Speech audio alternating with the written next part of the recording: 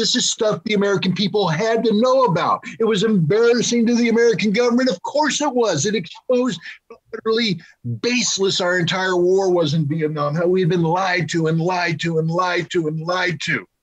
It came too late. It should have come earlier when it could have had a real impact, but we, the people, needed to know. And the Supreme Court said, yes, you do need to know. This is protected speech. Well, we need to know everything Julian Assange published. It is invaluable. He published a videotape. The New York Times didn't have videotapes back then.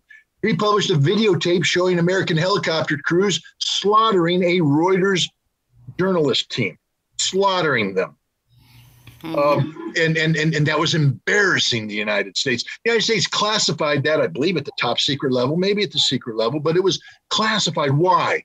There was nothing on that videotape put national security at risk. Nothing. Didn't give away any capabilities. We know an Apache helicopter is capable of killing people on the ground. We know what weapon systems it employs. We know everything, but we didn't want to hear the callous nature of the exchange of the pilots with their command people, and this how freely they slaughtered people, understanding that action was replicated time after time after time after time after time. We could continue with all the times you want in Iraq, in Afghanistan, the callous murder of civilians by American forces.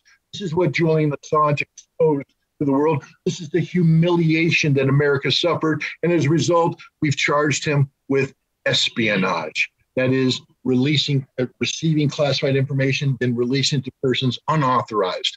Tough luck, America. If you don't want to be embarrassed, don't do embarrassing things.